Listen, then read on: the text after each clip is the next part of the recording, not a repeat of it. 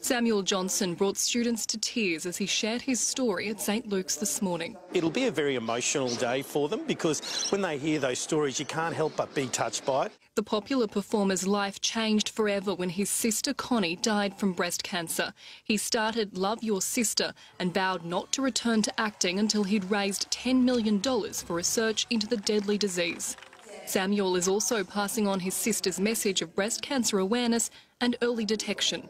I come to school visits for one simple reason: parents listen to their kids. I have had countless emails from parents saying thank you for hassling my kid about reminding me to check my boobs. I found something, I found it early and I'm going to be okay. I'll definitely be passing on to my mum. Samiel is travelling across the country over 2 years. His aim, a cancer-free future.